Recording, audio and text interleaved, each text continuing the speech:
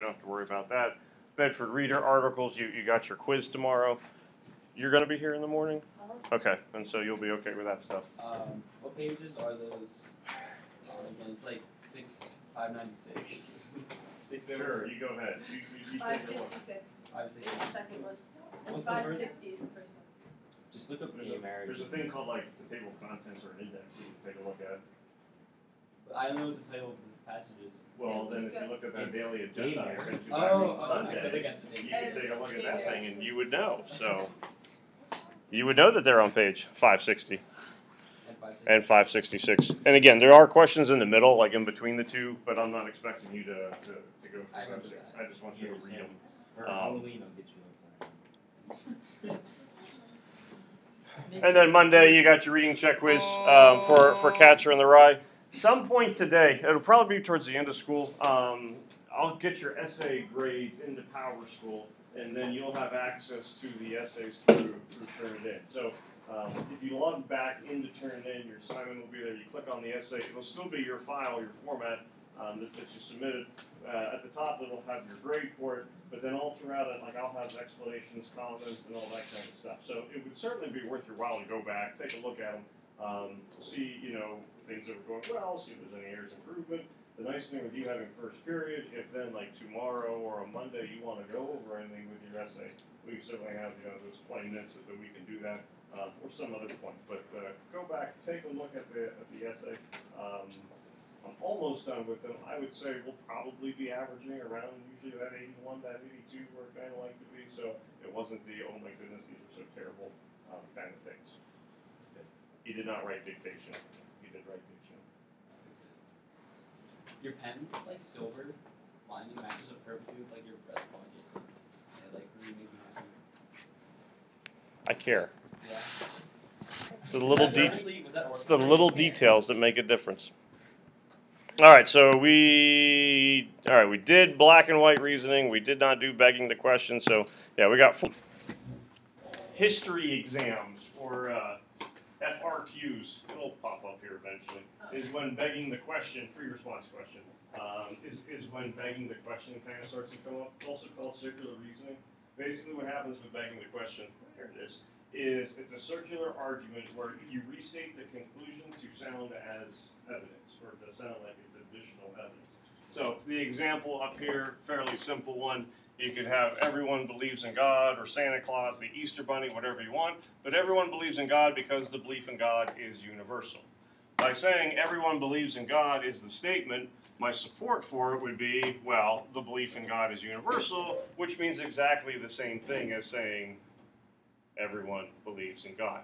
So if you can think about questions that you've had in the past, for like short answer essay type things where name 3 effects from the Reconstruction period, following the American Civil War, and you can only come up with 1 effect, well then what do typical students tend to do?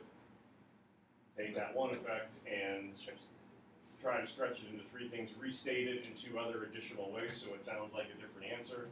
You're trying to come up with multiple reasons, for some ideas, and you basically just start going with the same idea over and over, kind of restate it. If I ever draw a picture of a dog chasing its tail on a DRQ, it probably means you're begging the question, or it's a circular argument. The argument is just going around in circles over and over and over again. You'll draw some. Sometimes. Is that what you put on your test? No, I did not draw a picture of a dog. Score might have done higher if I had. Also, if I ever spell anything, I'll usually make up an excuse. Like the baby knocked over the drink or slobbered on your essay. Like, oh, it's cute, it's from the baby, and it really wasn't. Do you even have You just exposed yourself. Well, I did. I had 2. No, I mean just like right now. No. So that excuse wouldn't work. You say a baby. I could. Not the baby, just a baby. He just has a ring. Yesterday I turned in a On the witness. box. It's a random baby. So circular reasoning, essentially you're just going with the same argument over and over and over again. Ben got his job at Subway, Sam got his job at Chick-fil-A, they needed references, they could reference one another. Ben would be a good reference for me, Sam would be a good reference for me. How do I know that Sam's trustworthy? Oh, I can vouch for him. How do I know Ben's trustworthy? Well, I think he's a good guy. basically you are endorsing the person who is going to endorse you, hence you are endorsing yourself. So that would kind of be how a begging the question, a circular argument idea starts to work. And you're thinking about doing that now. I think That's actually how we got our job. Totally like lost for a second, and then you think you brought me back. That's what I do. That's why my ratemyteacher.com rating is, up where it is. We looked you up Yeah. on right, my teacher. Told you, they're pretty good. Mr. Kane, I was thinking about the ethos, pathos, and logos thing, Uh-huh. and what was the guy that you did again? What was his face? Aristotle came up with the terms. Did he like come up with the terms because he was curious what was inside of something written that made it persuasive or like influential? No, when we said that Aristotle was like a student of Plato, Yeah. when it comes to like purposes of stuff, Plato's main concern was truth with a capital T. He wanted to try to figure out what makes people what they are, who they are, and all that kind of stuff. So he thought that rhetoric, persuasion got in the way of all that, muddled that, because you were looking more at a trying to sway human emotions. You weren't dealing with reality as much, was kind of his viewpoint.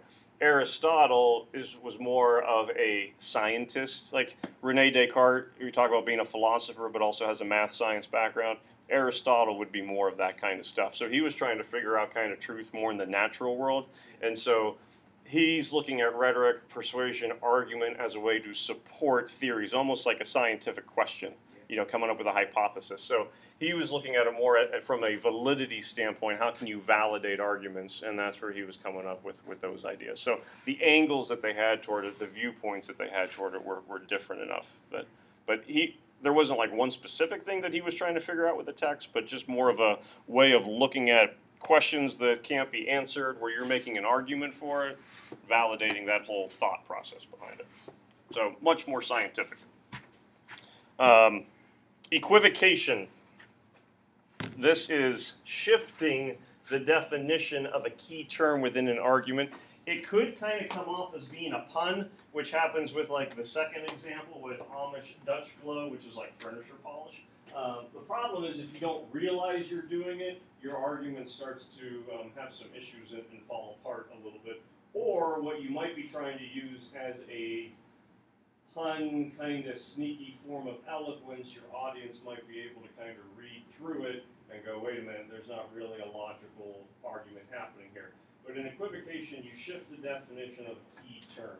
More often than not, it happens by accident where you don't realize you're doing it, but you're changing the definition of something. This could happen, for example, say with like a literary device.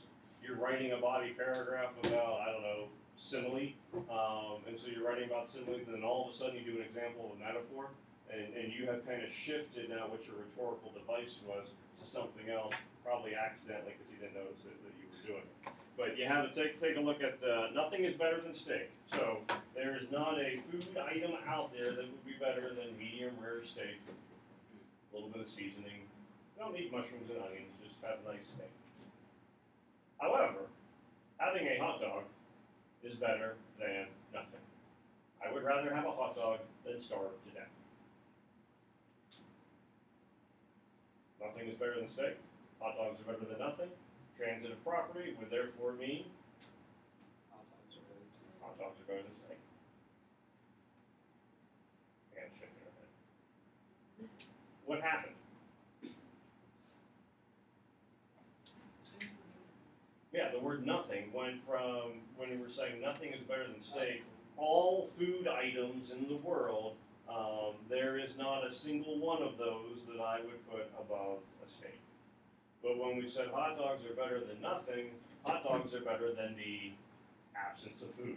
Again, I would rather have a hot dog than starve.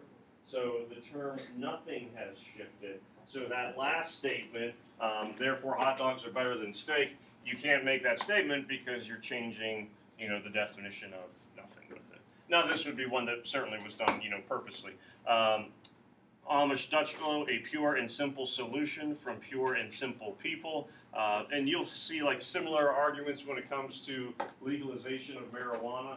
Naturally, marijuana should be legalized throughout the United States because it is a natural substance. You kind of play off the key term, natural, pure and simple, where you're trying to kind of convince your audience to go along with you or your reader based on kind of shifting the definition of the word. Makes it sound kind of like a little cutesy.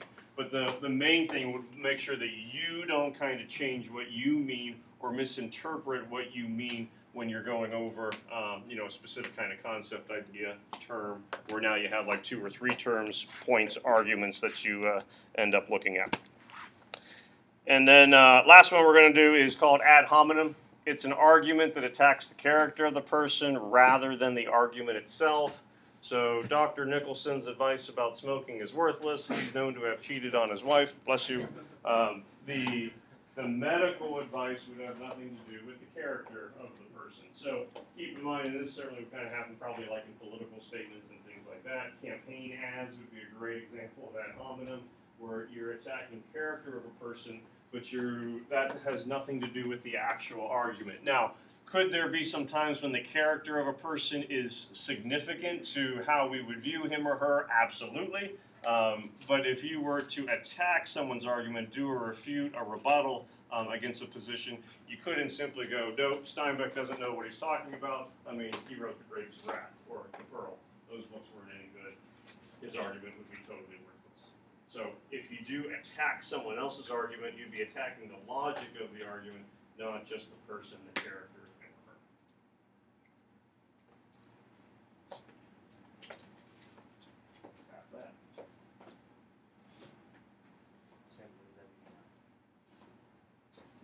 To the man.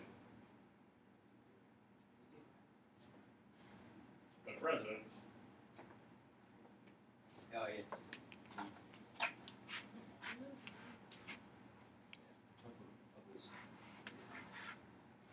Any questions with any of them?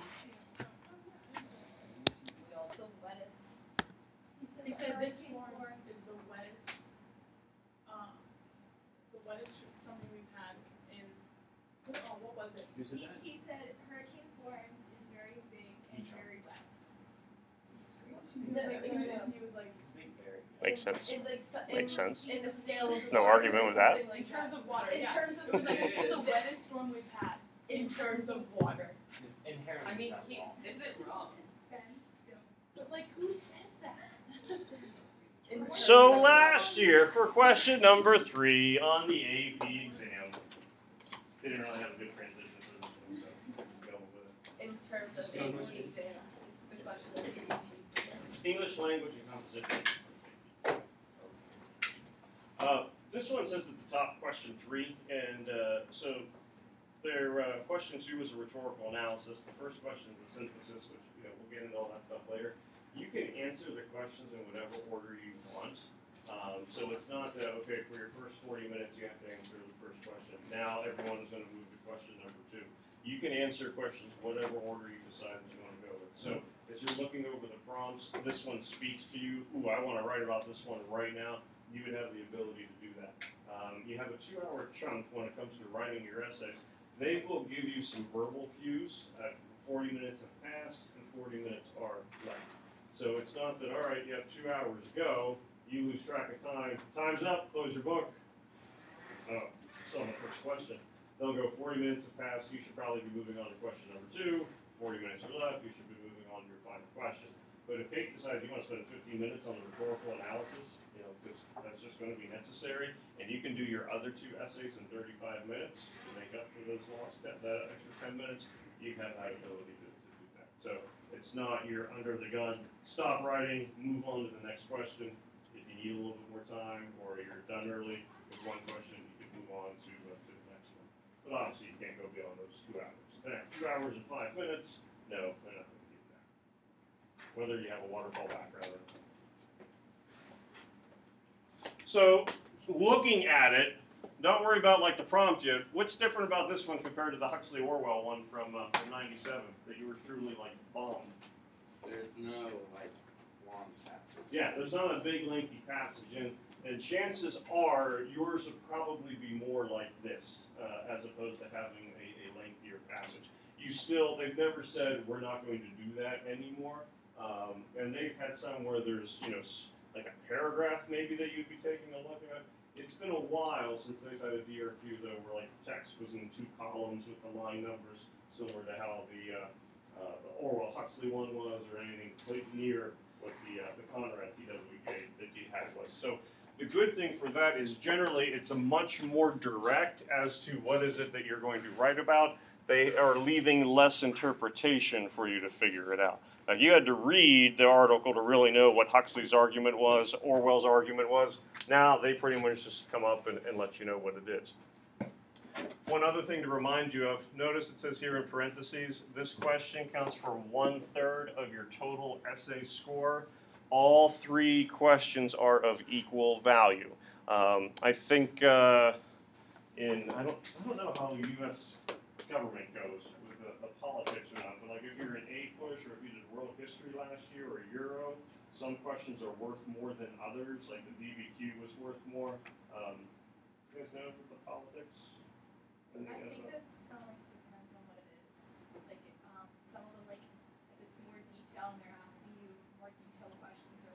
I might be completely wrong. I feel like the AP Gov has more like short answer type things as opposed to the full blown. But definitely like with the world history, the U.S. history, you can tell where this one we want more, these we want fewer questions. For I don't know if Gov has a DBQ though. I have no idea. It might. I'm not going to pretend that I don't. But for our purposes, all 3 questions exactly the same amount. So it's not that, all right, I really need to focus on the rhetorical analysis because this is where I'm going to make my money on the score. They're all exactly the same. Each essay is going to be 18.333333 to infinity %. When you add them all together, you get 55% for the essays. So in her book, Gift from the Sea, author and aviator Anne Morrow Lindbergh writes, "We tend not to choose the unknown, which might be a shock or a disappointment or simply a little difficult to cope with, and yet it is the unknown with all its disappointments and surprises that is the most enriching." So essentially this has taken the place of the passage that we were looking at the other day. Now we have pretty much just one statement. Consider the value Lindbergh places on choosing the unknown, then write an essay in which you develop your own position on the value of exploring the unknown. Use appropriate, specific evidence to illustrate and develop your position. So, whereas for the one from 97, it said contemporary society, this is just going use appropriate, specific evidence. So we could go contemporary society, we could go with historical evidence, we could go with personal examples, we could pretty much go with anything that is going to be appropriate to illustrate our position as to whether or not we agree or disagree with her whole point. So what are our initial reactions to the unknown and the value that would be placed on it? I have a specific example. Well, what's your example though? Like, are you in support of her? Halfway? In the middle? I am. Totally against? I am fully on board with what she said. All right, so you're defending. You're agreeing. Yeah. All right. What's your example? This might be reading into it too much, but like when Christopher Columbus, he thought he found Japan or thought he found India or something, and that might have been disappointing. I think it was China. That he thought he found. I thought it was the West Indies. Yeah, I thought it was on the West it was something. He was Because he did. He was looking for India and found the West Indies. Yeah. That's why he called it Indians. Yeah. No, we found He found the In West 1492, he sailed the ocean blue. Indies. Found the West He is Indies. correct. He didn't find Keep the- going. I don't know if I mean, although what he was disappointed because he did not actually find a passage to figure out, he did find something new to explore. He didn't find. Not quite this. Yeah, I don't think he knew that he was. Well, but okay, let's and so here's the one and here's issue that I could see people doing, and not saying that you would write this because we're just talking about ideas and we're brainstorming, and I think this is a valid example that you could go with. We tend to choose the unknown, which might be a shock or a disappointment or simply a little difficult to cope with, and yet it is the unknown with all its disappointments and surprises that is most enriching. This is really probably, I would say, the main point that you would be deciding, are you going to defend, refute, qualify? And so if you were to do something like a qualify, you could say she's right most of the time. And you could come up with an example where this is when she's not right, but generally speaking, Columbus and all these other folks that we might start to mention would be supportive of it. What would be the unknown aspect that he would be dealing with? Anything west of Portugal? So basically, the whole navigation. Where am I? Where am I going? That kind of thing would be an unknown. Am I going to make it? You know, will I be someone who is going to be able to survive? I don't know overall. I have a hope, but I don't know destination. I probably don't know all the full dangers of being on the sea. What are some of those dangers? You know, you could be shipwrecked. You could have illnesses taking place. So there's certainly a lot of unknowns with the whole trip that would take place. When it's all said and done, why would that end up being an enriching experience? Whether it be for Columbus or whether it be for other people in general. And we don't have to sell this as this is why Columbus was a great man. By all accounts, he was probably a dirty scoundrel of a person. He found a new country.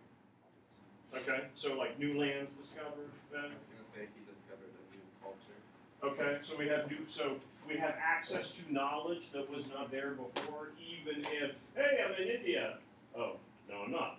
I'm in now what we're going to call the West Indies. Hello, Indians. So we have exposure to new cultures, new lands discovered, plus also now what starts to happen after this trip by Columbus. Other people start coming, and then we could get into more dirty, rotten scoundrels who we now put, on pillars as, hey, those conquistadors, good job. Forget about the people that you killed and all that stuff. But you could slowly now start to mention the Magellans, the Cabots, the Franklins, the Drakes, all of those folks where it led to advanced knowledge, more information, more experience, all of those kinds of things. So yeah, Columbus would be good. The problem would be if you in your body paragraph were to say, a perfect example of this would be Christopher Columbus. But if you don't mention what was the enrichment that came from it, what were the dangers of the unknown, then your argument's not going to have that specific evidence. So Sam could mention Columbus, Anna could mention Columbus, you could get a 2, she could get a 9. You still have the same idea in your head, but if the thought process isn't fully explained, you're not going to get the benefit of it quite as much. Could you write your entire paragraph on Christopher Columbus? You could. Or entire essay. Sorry, entire essay. No, I wouldn't go entire essay. I would, because basically, if we were to come up with a category of that Christopher Columbus would fall into, what could we call that? Like the way we talk about iPhones being technology and stuff with Orwell Huxley, what would be a category that Columbus would kind of fall into? You could go. I think we could get a little bit more specific. Like it would be a historical example for sure. New world exploration. So explorers. Even doesn't have to be New World necessarily. You could go New World. But I think if you were to talk about explorers in general, what are you looking for? You're trying to find something new. So with that thought in mind, and Sam, I'm going to bring this back to your question, but I want to try to come up with some others here.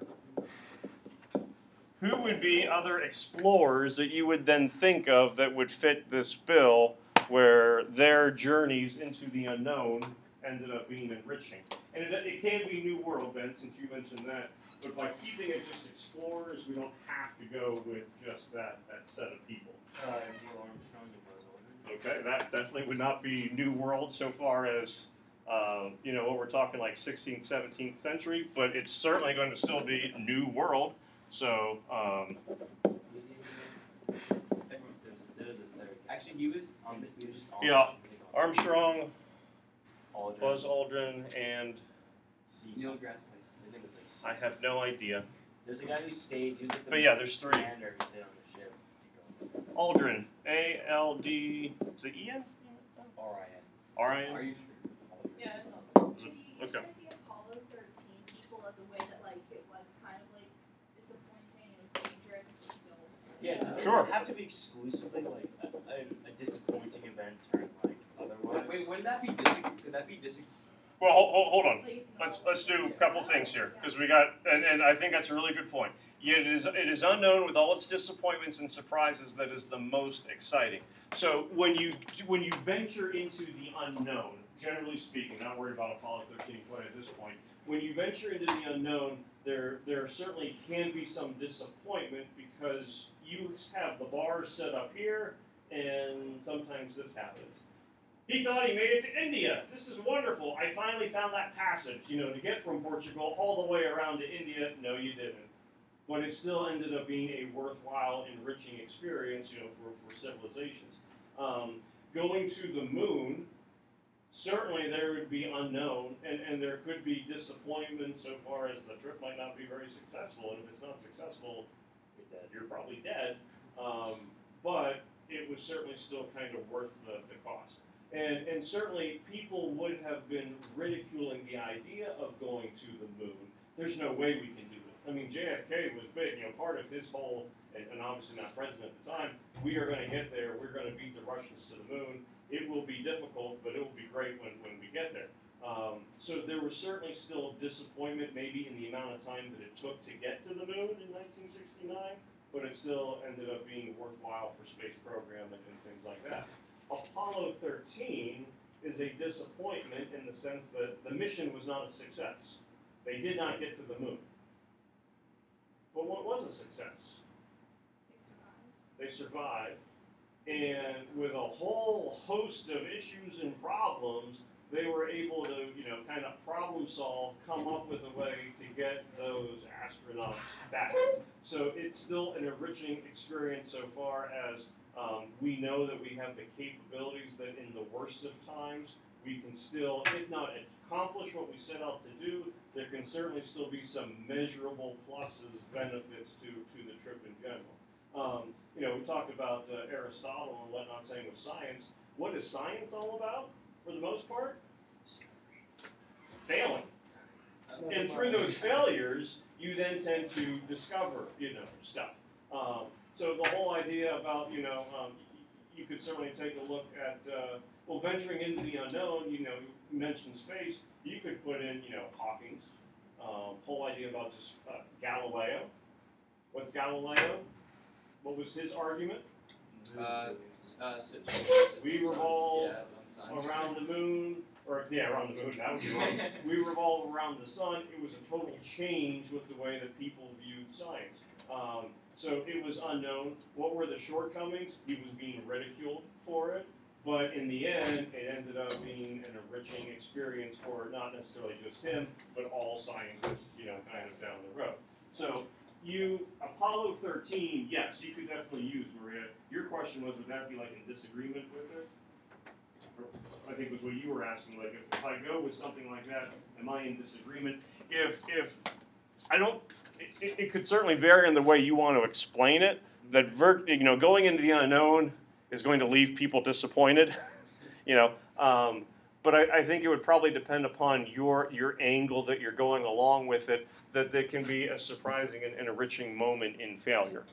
You could kind of qualify it where initially I would disagree with her because he had to have been bummed that he wasn't there.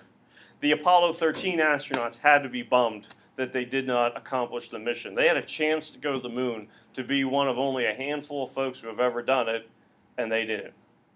But when you look back on those failures, then you start to realize, hey, that could be an enriching experience, something that ended up being worthwhile. This is a stretch, so I certainly would not write this. I did not pass my AP exam. It was a failure. But it's good for Sam. It's good for Bethany. It's good for Cade. It ends up being an enriching experience 20 years later because now I can help them pass their AP exam as I live vicariously through their successes. So, you could kind of take a look at initially this is the reaction that some folks would have, but in the long run, this is why it ends up being a good thing. So there's certainly multiple ways that you would be able to go. But I would expect, not that you would have to, I would expect that a lot of explorers would be mentioned. You said, could I write a whole paragraph about Columbus? I think, knowing that you have 40 minutes, I think you could make like Columbus your primary example, and you explain this is why it would be an enriching experience, even though it was maybe a failure in some ways. If you followed that up with, and other explorers have had similar, instances, Pizarro, Magellan, Ponce de Leon, and even Armstrong and Aldrin in a more modern sense, because you've established your train of thought with Columbus, the reader would give you credit for those folks as well. If you simply went in your paragraph, a lot of explorers have had difficulty, but it proved out to be good. Columbus, Armstrong, Magellan, you haven't explained it quite as much. But in 40 minutes, there's no way you could go into a specific detail with Columbus and Drake and Magellan and Pizarro and Cabot and Armstrong and Aldrin. You'd be stuck in one paragraph and spend your whole 2 hours. But if you've established the validity of your argument enough, you could kind of piggyback those additional people off of it. It would still count as multiple examples, but your details would really be revolving around that initial one. How would you disagree with this? Like, what would be a good example of a disagreement? I think, dodging your question, I bet most people agree with it. I mean, I have no idea what the statistical breakdown was for last year. Do you have an answer to his question? Yes. Okay. Go ahead. Remember yesterday we were talking about love and how it's an emotion and we explore it. Mm-hmm. And I mean, at the same time, you can now not say it can be contradicted as being enriching, but at the same time, love can destroy some people when they explore it. I mean, yeah, you could. My guess is it would probably be more along those lines, where I was going to say personal examples. If you've had circumstances with that, you could,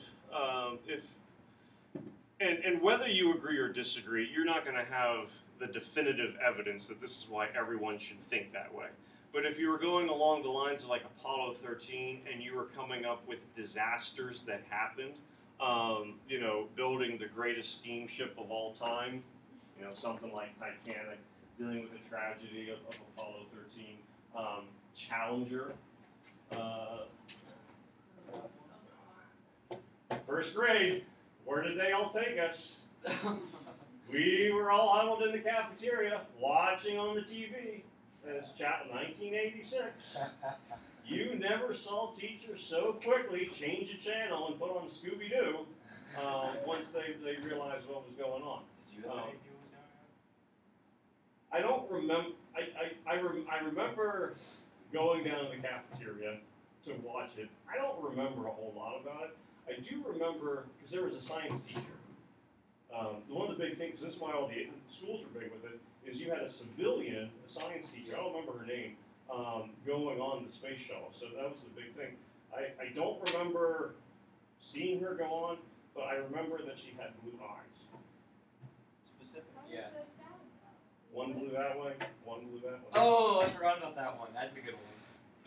Mr. Washington told us that one last year. It's not fun, Mr. Kane 5 people though. It's okay, Anna, you could be on it. So you could use those kinds of personal tragedies, I would say, as an example for it. If any, like, how about current examples? Like, what would be exploration that's trying to take place? I don't want to say exploration because I don't want to make it seem like we have to go with those things. Hillary Clinton ran for president to try to break the glass ceiling, and although she won a popular vote, she didn't win the presidency. Mm-hmm. But she also sparked like a huge democratic social revolution. So, okay, let me go with the term revolutions here then, for a second, and we can kind of go from it, because I think the Clinton example would be a good one where you could use that as, this is why, going in the end, do you know that you're going to win the presidency? No. Does it end up being worthwhile, a good thing that you went through that? Some people would say yes. I'm sure there would be some people going, no, it ended up not being, worthwhile. But if you think of revolutions, you could, what were revolutions that people were sparking, that we were hoping that some kind of change would take place? And going back to your original question, Ben, could you disagree with it? Well, revolutions that didn't work. You were talking about famous photos. Like the second one that you mentioned was the guy standing in front of the tank at Tiananmen Square in Beijing in, I think that was 1989. That revolution, it didn't really work. It didn't go as far as they were hoping that it would. Certainly there have been uprisings in multiple countries over, the last decade that have not worked, where you still might have a totalitarian or a dictatorship is squashing, those rebellions down. So those could be examples where you could, go, in some circumstances, it's probably not worth it. You have to take in your environmental surroundings, political surroundings, where a person could go, no. At the same time, you could go with revolutionaries, Clinton, Barack Obama, first African American president. You could certainly go probably as far back as 1770s.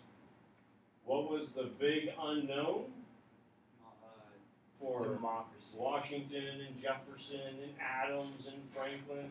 We're going to break free from King George. Is this going to work? I don't know. Let's find out. And you go to war. It could have ended badly, and it did for a lot of people, with lives lost. But 200 plus years later, we're going, well, we're sure glad they did that, and hence you have the country that we have now, and now you can take AP government politics, since there's now a U.S. government. So revolutions or rebels would probably be a good area to kind of look at as well. You could have explorers.